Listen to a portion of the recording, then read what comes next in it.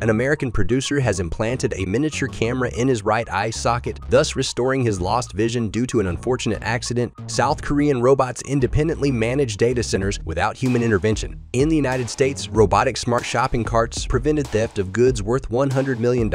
Corporations are mass purchasing heavily armed security drones. Robotic systems for humans greatly improve physical abilities and assist in recovery after illnesses. These and other high-tech news in one video.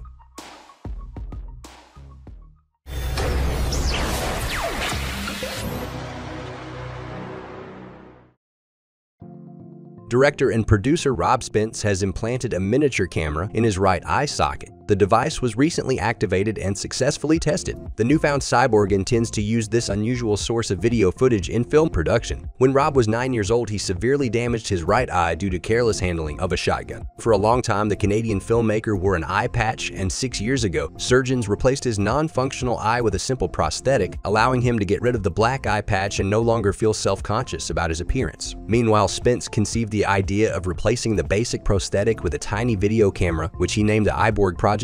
The unconventional prosthesis was designed by Toronto specialist Phil Bowen, who crafted an artificial eye socket housing the camera. The front wall of the prosthesis resembles the eye's outer shell, while the back holds the electronics. Currently, the prosthesis's battery can last for about 30 minutes before requiring a recharge. Several industrial companies have decided to participate both financially and in the development of this innovative project. Spence cannot directly see through his new eye. Unlike various projects involving artificial retinas, the Iborg camera doesn't send signals to the brain. Instead, the tiny device wirelessly transmits the image to a portable display. From there, the signal can be redirected to a computer for recording and editing. Spence sees his acquisition as an opportunity to elevate documentary and artistic filmmaking to a new level. He also believes that this development will contribute to the advancement of research in the field of prosthetics.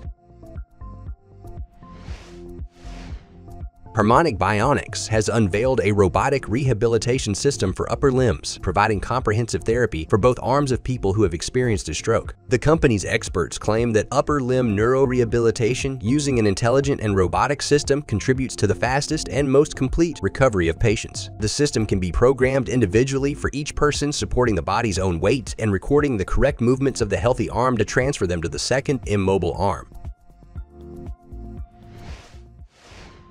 The Shadow Dexterous Hand is a humanoid robot hand system developed by the Shadow Robot Company in London. The hand has 24 joints. It has 20 degrees of freedom, greater than that of a human hand. It has been designed to have a range of movement equivalent to that of a typical human being. The hand is available in both electric motor-driven and pneumatic muscle-driven models. The Shadow Dexterous Robot Hand is the first commercially available robot hand from the company and follows a series of prototype humanoid hand and arm systems. The Shadow Hand software system is based on Robot Operating System, through which configuration, calibration, simulation, and control of the hand is implemented. The hand is currently used in a wide range of institutions including NASA, Bielefeld University, and Carnegie Mellon University, as well as in European Union research projects such as Handel.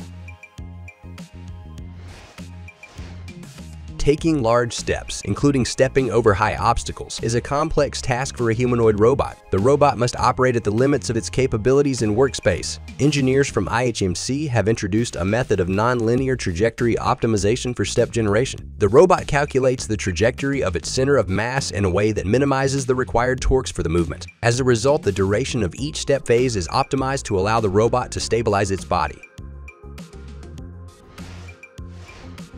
The Korea Atomic Energy Research Institute showcased the capabilities of its robot Armstrong. The machine is designed to operate in extreme conditions when eliminating the consequences of nuclear disasters. This compact robot can move at a speed of 6 kilometers per hour, carry 100 kilograms of payload in addition to its 2 working arms, and tow loads weighing up to 200 kilograms.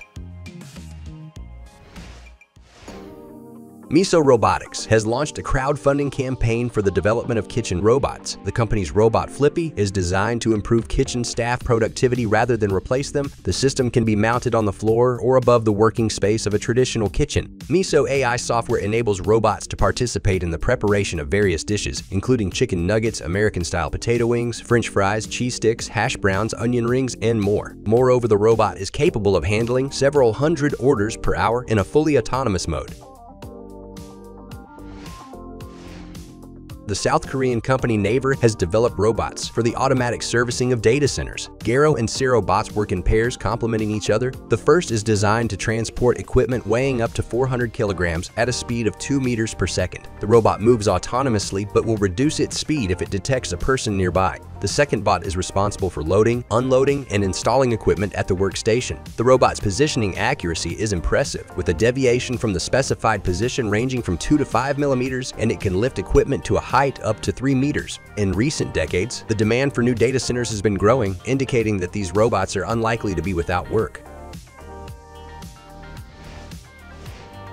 Moxie is a mobile robot designed to alleviate some of the frequent and repetitive tasks nurses have to perform. The robot is equipped with an arm, gripper, and mobile base that allow it to transport lightweight medical resources, navigate doors and hallways, and carry items for nurses and other staff. Moxie operates by integrating with the hospital's electronic health record system. Nurses have the ability to establish rules and tasks, enabling the robot to receive instructions for specific tasks when certain changes occur in a patient's record on Moxie's floor. For example, if a patient has been discharged and their room is indicated as clean in the health record, Moxie will receive a command to deliver an admission bucket, a set of fresh supplies for a new patient, to the room so that it's all ready to go for the next person.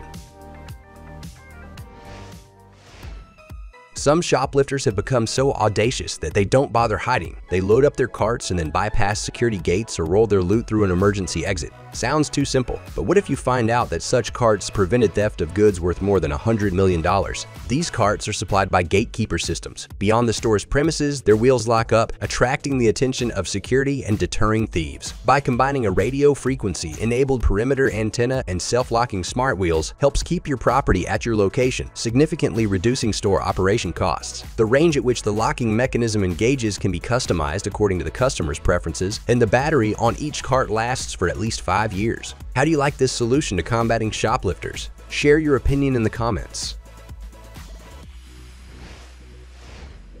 The next generation Tando drones are specifically designed for indoor operations, essentially replacing an entire team of security specialists. Each drone monitors temperature, checks for leaks of various substances, reads meter readings, inspects shelves, looks for intruders, and performs other important tasks. Tando's intelligence, accurate and efficient mapping makes it the perfect fit for every space. It's easy and affordable to upgrade or add new state-of-the-art sensor hardware on drones that cover larger spaces than to fully upgrade fixed sensors and camera infrastructure. The drones are configured through the specialized Control Bridge control system, seamlessly integrating with other building systems. Control Bridge serves as the brain that manages Tando's operations. So Control Bridge not only notifies users of issues detected by the drones, but also assists in resolving them. Write in the comments what you think about these new generation technologies. Don't forget to like this video and subscribe to the Kara Show channel. Also check out our previous videos. See you next time.